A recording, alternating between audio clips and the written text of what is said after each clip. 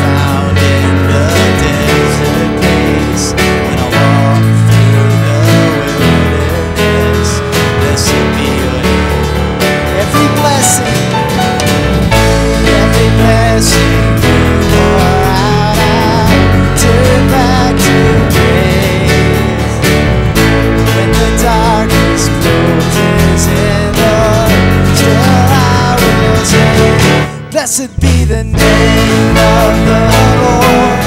Blessed be your name. Blessed be the name of the Lord. Blessed be your glorious name. Blessed be your name when the sun's shining down on me, when the world's all as it should be. Blessed be your name. Bless his name. Blessed be your name on the road marked with suffering, though there's pain in the offering. Blessed be your name. Sing it out to him.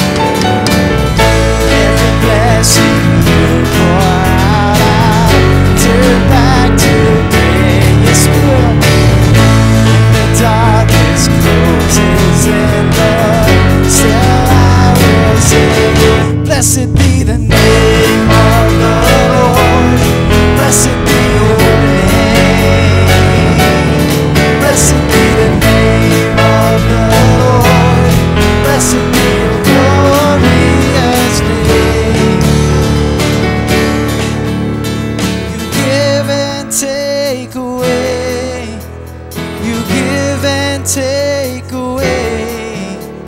My heart will choose to stay, but blessed be your name. Sing it out. You give and take away. Give and take away. My heart will choose to stay, but blessed be your name. Blessed be the name of the Lord. Blessed be your name. Blessed be the name of the Lord. Blessed be your glorious name. Oh, and blessed be the name of the Lord. Blessed be your name, Jesus. Blessed be the name of the Lord. Blessed be your glorious name. Give him a hand this morning.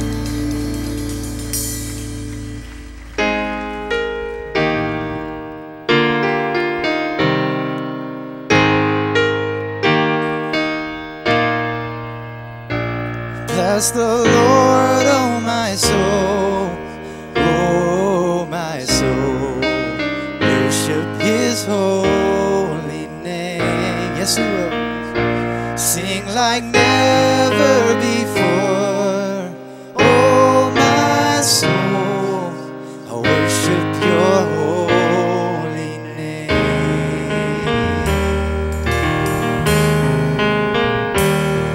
The sun comes up, it's a new day dawning. It's time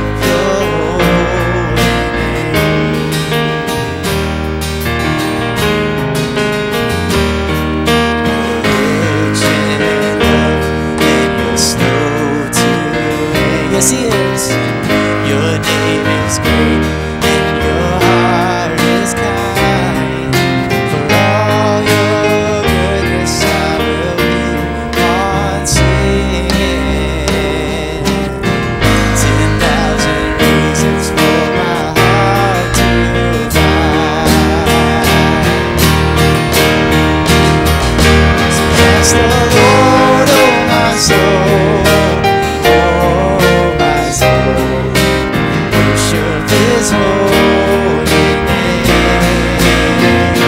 Seems like never before. Oh, my soul, I worship Your holy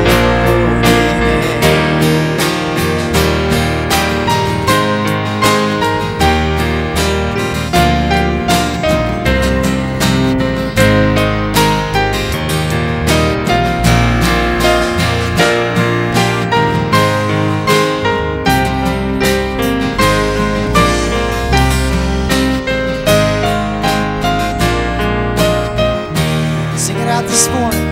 And on that day when my strength is failing, the end draws near and my time has come, and still my soul sings Your praise unending. 10,000 years and then forever. Aren't you glad this morning?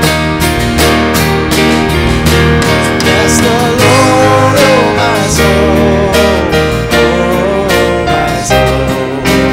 Worship His holy name. Sing like never before. Oh my soul, worship Your holy name. Bless the Lord, oh my soul.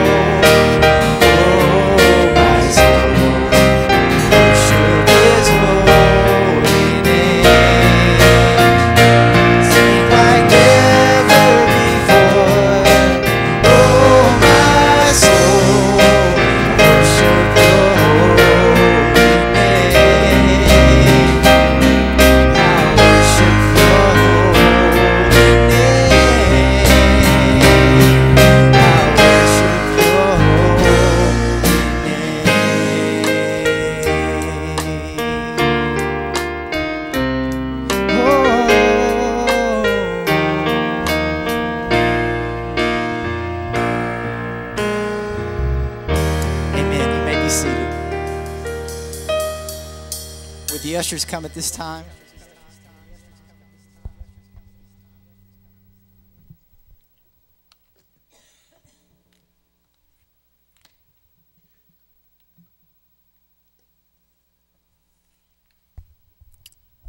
Let's pray. Dear God, we just thank You for this day and the Spirit and in this place. God, and we just ask that You would be with this offering, God, as it's taken up. God, that we would give with cheerful hearts. And God, that we would give You what You want us to give, God. We just ask that You would be with this service, be with the rest of the time that we're here, God, in Jesus' name. Amen. This time we're going to do a new song for you this morning, and I'm sure some of you guys have heard it, but how many of you this morning are just overwhelmed with life sometimes? Sometimes we just try so hard, and instead of just looking to Him for the work He's already done, we just try so hard ourselves to just worry and try to do everything on our own. But all we should be doing is looking to Him for that. So this song talks a little bit about that, but I hope you enjoy it.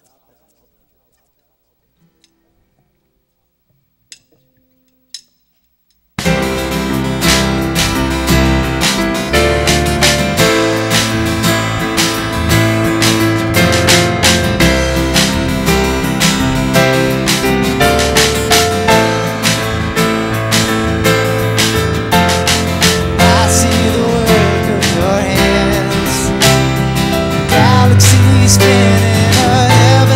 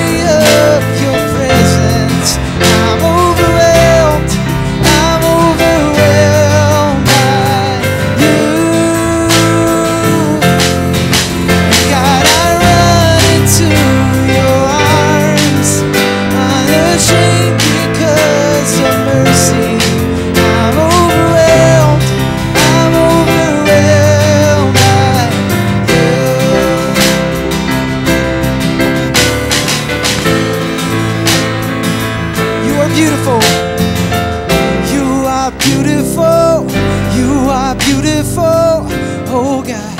There is no one more beautiful. You are beautiful, God, you are the most beautiful. Yes, He is. You are wonderful. You are wonderful. You are wonderful, oh God. There is no one more wonderful. You are wonderful, God, you are the most wonderful. You are glorious. You are glorious. You are glorious, oh God. There is no one more glorious. You are glorious, God, you are the most glorious. 'Cause I delight myself in you, in the glory of your presence. I'm overwhelmed. I'm overwhelmed by you. 'Cause God, I run into your arms, unashamed because of mercy. I'm overwhelmed. I'm overwhelmed by you. I'm overwhelmed. I'm overwhelmed by you.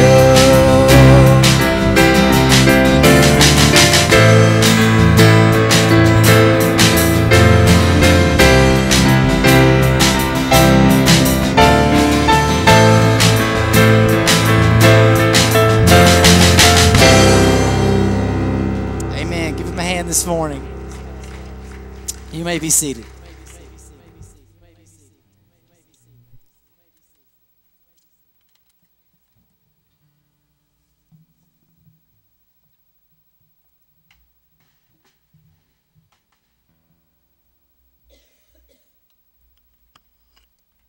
This morning, I'm going to sing a special song this morning that really just speaks to me. And it's a song, I think it originally was a song that maybe a Southern Gospel group did, and a new group called Finding Favor has redone this song. And it just talks about the things in life that we've been through and that He's brought us through.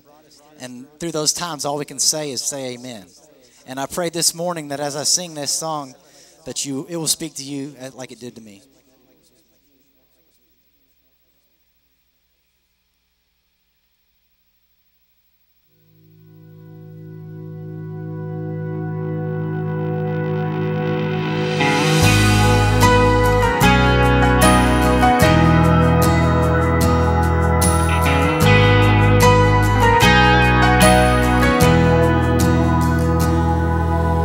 This life is a journey we walk by faith. There will always be the mountains in our way. Right here in this moment, may our strength be renewed. 'Cause we recall what God has done and how we've seen Him move. If there's anybody who's found Him faithful, anybody who knows He's able, say amen. And if there's anybody who's seen His power, anybody who brought through the fire, say amen. Anybody who found joy in the middle of sorrow, just say amen.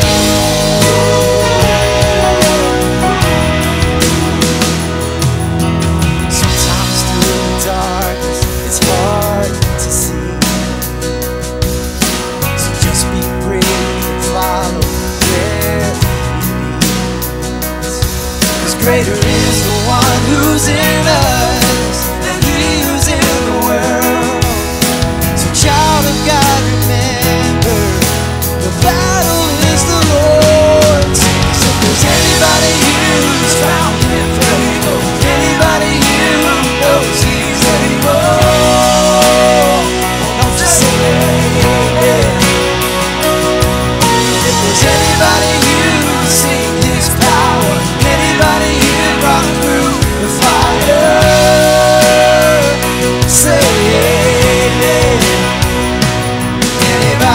you found joy in the middle of sorrow, peace in the storm, hope for tomorrow.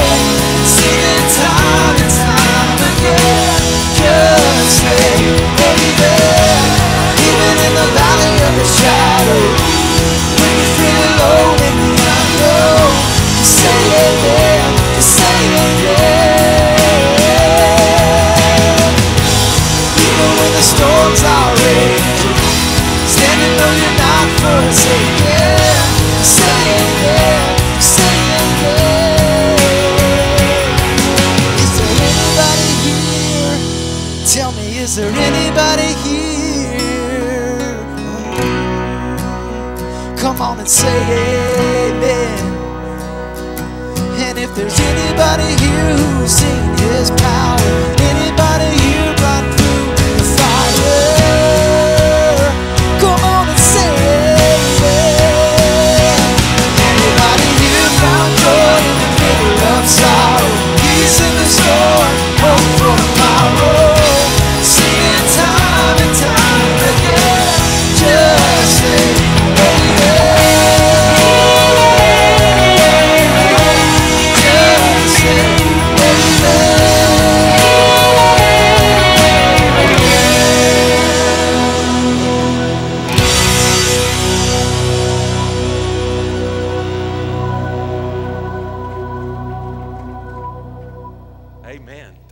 Thank you so much.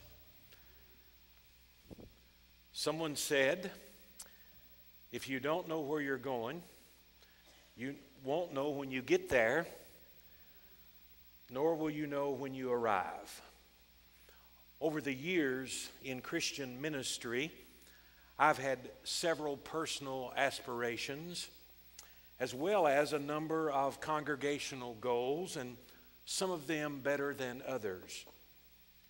However, looking back and speaking about those 35 years of pursuing those, I have only one for myself and for the congregation, the church that I serve.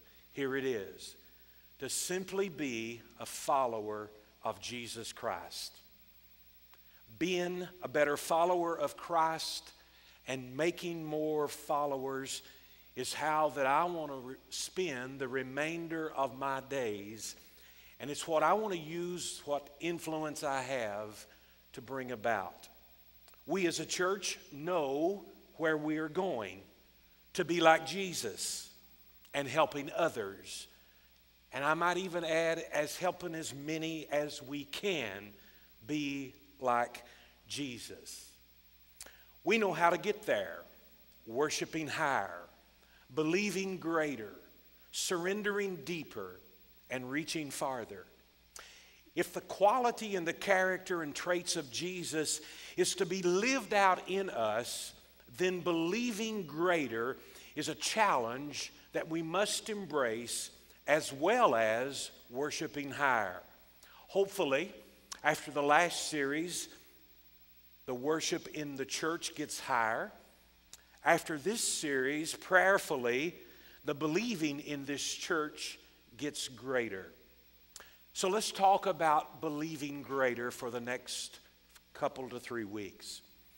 Just as God the Father seeks worshipers who worship in spirit and truth, know this: Jesus marvels at faith that is greater than our circumstance.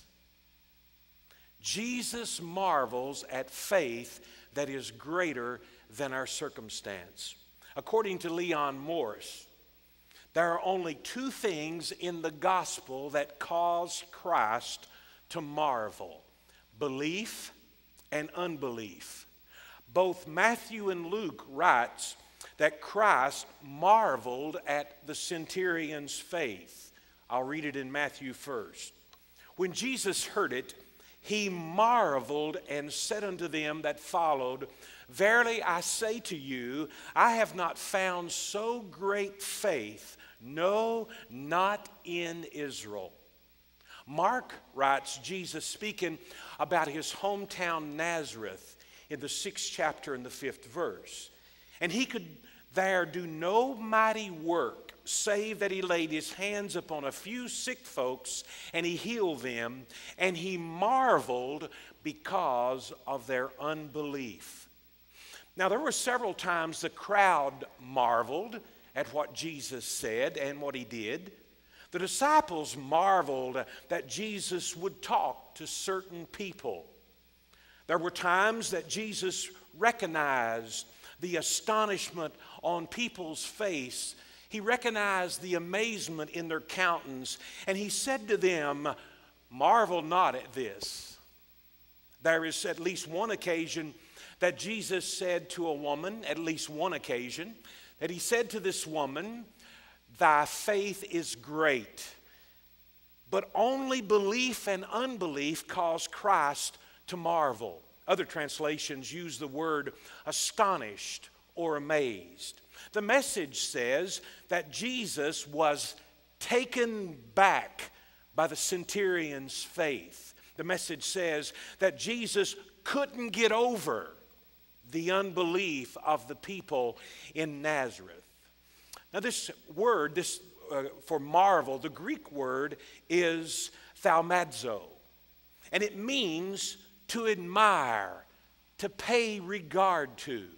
Now, you might admire someone or something about them by acknowledging them or paying a compliment. But this word thaumazo is much deeper than a compliment or a simple recognition.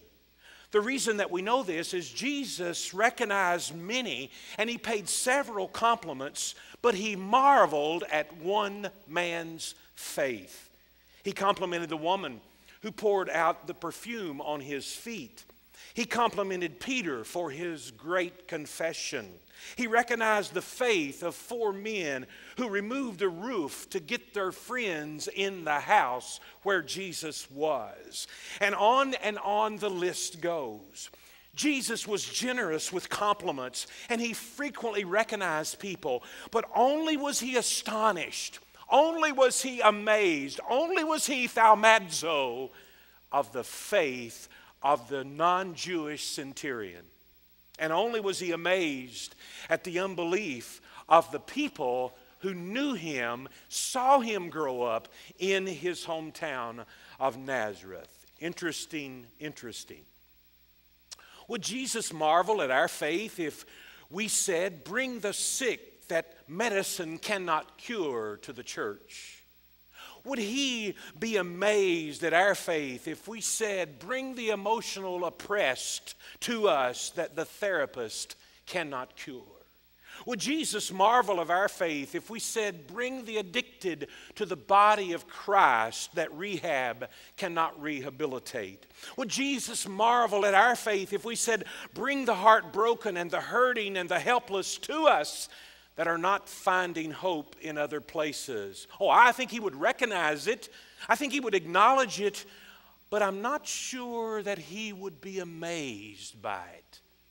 Speaking of these 4 men that I mentioned earlier that removed the roof of a house so that they could get their paralyzed friend to Jesus, listen to what Mark writes.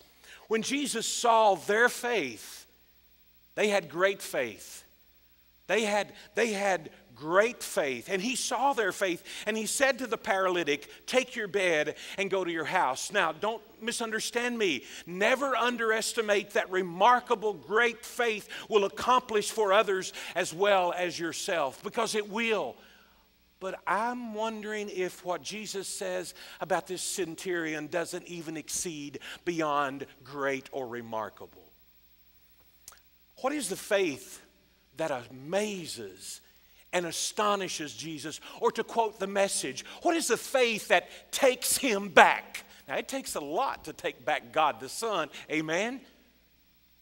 But the faith of the centurion took Jesus back. He was astonished, he was amazed, he marveled at it.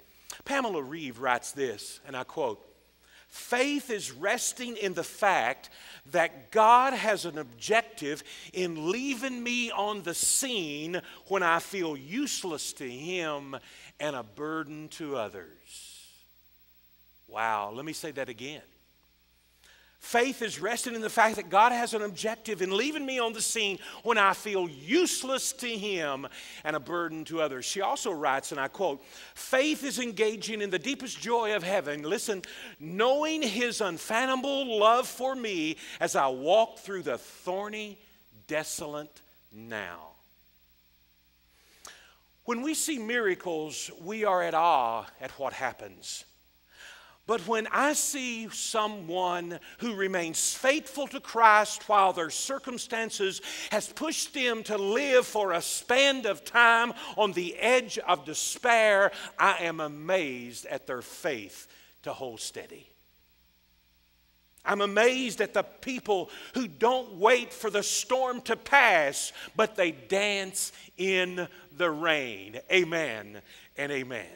I'm amazed at people when their circumstances push them to the edge of despair and they embrace the spot, knowing the longer they're there, the more into the image of Christ that they become. When I see people like that, I am amazed at their faith. And I have seen some of you like that, and your faith has amazed me. It has challenged me. It has encouraged me. As amazing as all of those things are, I still believe there's something that Jesus saw in the centurion's faith that caused him to marvel. Luke chapter 7, let's read. Would you stand on your feet for the reading of the word of the Lord? Now, when he concluded all his sayings in the hearing of the people, he entered Capernaum. And a certain centurion servant who was dear to him was sick and ready to die. So when he heard about Jesus, he sent elders to the Jews to him, pleading with him to come and heal his servant. And when they came to Jesus, that meaning the elders, they begged him earnestly, saying that the one of whom he should do this for was deserving. For he loves our nation, and he has built us a synagogue. Then Jesus went with them, and when he was already not far from the house, the centurion sent friends to him, saying to him, Lord. Underline the word Lord. Highlight the word Lord. It's key to this. Lord, do not trouble yourself, for I am not worthy that you should enter under my roof. Therefore, I did not even think myself worthy to come to you, but say the word, and my servant will be healed. For I also am a man placed under authority, having soldiers under me. Now notice this. I'm a man that is acquainted with being under authority, but I am also a man that is familiar with having authority. And I say to one, go, and he goes, and to another, come, and he comes, and to my servant, do this, and he does it. When Jesus heard these things, he marveled at him, and turned around and said to the crowd that followed, I say to you that I have not found such great faith, not even in Israel. And those who were sent, returning to the house, found the servant well, who had been sick. God bless you. You may be seated. Quickly. There is three things about the centurion that I want to point out that I believe was instrumental in Jesus marveling at this man's faith, or this man's faith causing Jesus to marvel. The first one is this. He had an amazing approach to his king. Luke gives us the account of the elders of the Jews that I read, seeking to impress upon Jesus the worthiness of the centurion. However, Matthew doesn't bother with these specific details. You see, the centurion himself pleaded no merit. He takes the position of utter unworthiness. He emphasizes this by insisting that Jesus shouldn't come to his house. He says, I'm not worthy for you to come to my house. I'm not worthy to make this request from you for you to do this. You see, I have a feeling that this guy didn't live in a dilapidated shack on the other side of the tracks. Amen? What do you think? You see, I'm not sure, but I think the quality of his dwelling would be very significant. But when you consider the fact that he was a high-ranking official, an officer in the Roman army, he probably had pretty high living quarters.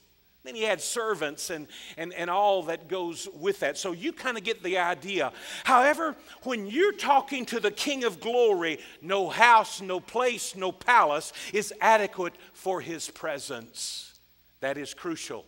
That is crucial when you are approaching the King of Kings and the Lord of Lords. I don't care how much good stuff you bring, you better come unworthy of the presence of the King of Glory. It's an amazing approach that this man had to the king. Do you ever think that we might have forgotten who we are and who he is? Again, let me remind you, every time we take the Lord's Supper in this place, every time we pass communion, it is a reminder of who he is and what he did and who we are.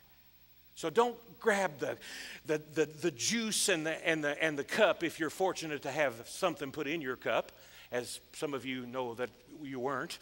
But don't grab that and just very nonchalant, just pause, just ponder. We do this in remembrance of him. We do this to remember who we were and who we are and how we got there because of who he is. And I would just say to you today, this man had an amazing approach to the King of Glory. Yes, in Christ we have covenant rights to the blessings of God that flow from his throne. Yes, as we request those, we need to do so with a deep sense of unworthiness. What is so amazing about the high-ranking official's approach is in life, to get what you're going after, you do have to sell yourself. You see, that is what the elders were trying to do. If you look at this, they were trying to sell Jesus as to why that he should grant the centurion's request. This sell yourself approach is especially true in the day that we live. And I'm not suggesting that we can make it in our culture without it. Some may call this putting your best foot forward, but that approach doesn't work with Jesus. He says, whoever humbles themselves will be exalted. Yes, I think you may want to come across confident and self-assuring with your co-workers and your boss, but don't bother with God. Amen? Unworthiness is how to approach the King of Glory. And that's how this man did, even though he was a high-ranking official.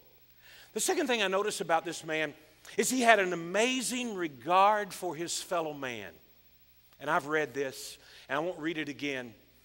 He's not requesting healing for himself. He's not asking for a miracle for a family member or an associate or an acquaintance of equal status. This is a slave. And as I came across that, I wonder how many other slaves that he had. And I wonder how many more that he had access to. But that didn't matter. This army officer is very wealthy, very powerful, yet he is very humane. We might say that he cares about the least of these. And Jesus says, when you do it to the least of these, you do it to me. His slave was very sick at the point of death. And he was dear to the centurion. This word dear means he honored his servant. He esteemed him. Now listen closely. Don't miss this. If you want a faith that marvels, if you want a belief system that causes God to be amazed and to be astonished. Value people. Value people. Even those that you may think has a lesser status than you do. Value people. Put a high value on every head. And I do mean on every head. Put a high value on every person, whether they are a child or whether they are a senior. Whether they are in poverty or whether they live in a palace. Put a high value on every head, because that is a belief system that God marvels at. Now think about this. Here is a high-ranking officer a high-ranking officer who has an enormous value and has an enormous sense of humanitarian about him. So we have this officer who is high-ranking, yet he values the servant in his house, the one who draws his water. I'm reminded of a story that I heard once as President Ronald Reagan and his wife Nancy was walking through a cemetery, and you may have read this and heard this story, walking through a cemetery, and they read the epitaph Ronald Reagan did upon one of the individuals who had deceased and was buried there. And the epitaph read this: an honest man, a politician. And Ronald Reagan turned to his wife Nancy and said, honey, how did they get two different people in that grave? No, I'm looking.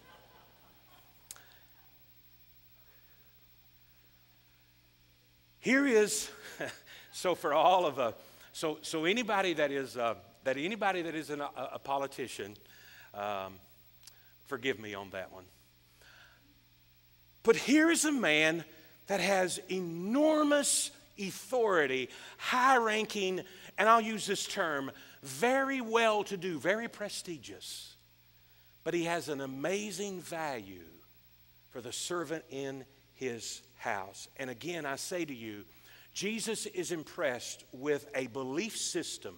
He is amazed at a belief system that values greatly the lives of others. The third thing, he had an amazing conviction for authority. And this is what I want us to wrap this up on. The centurion had never met Jesus, never seen Jesus, only heard about him.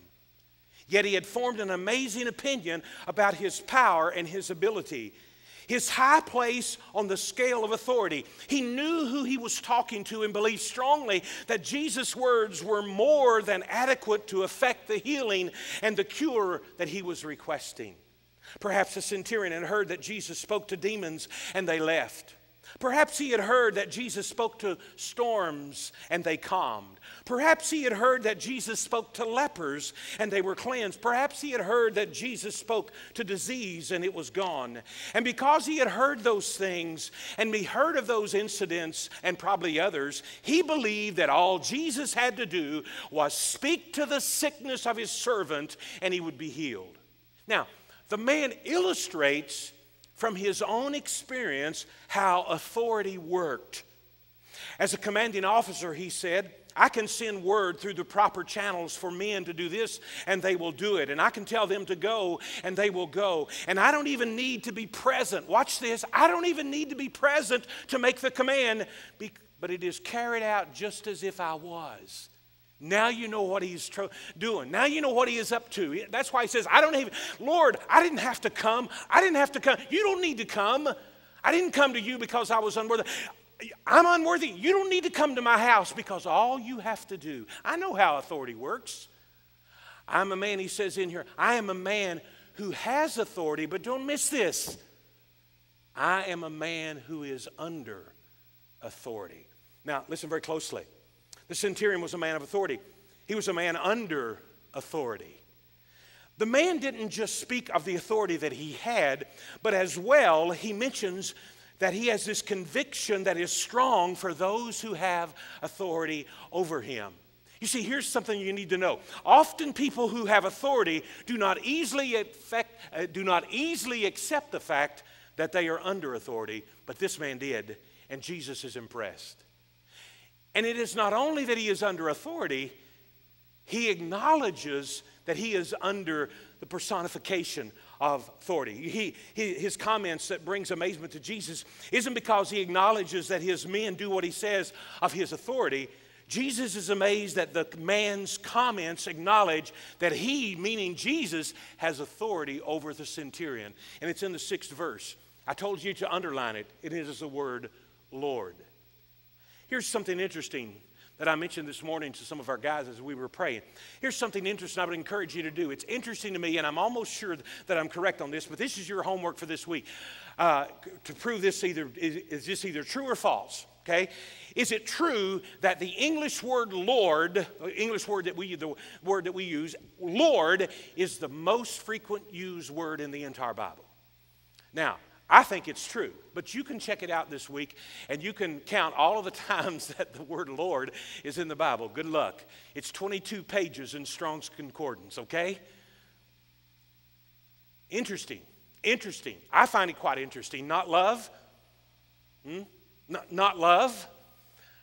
Not even the preposition it or no. Lord.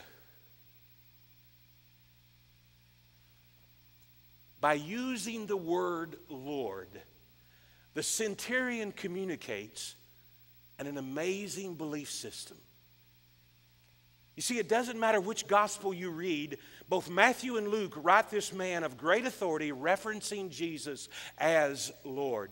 Jesus marvels at this man, a Gentile with such strong conviction that Christ was his Lord, his master, his owner, the one whose authority he submitted to completely.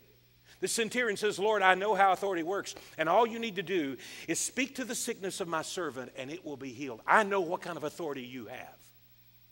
Let me just remind you this morning, when we talk about believing greater, and we're getting ready here in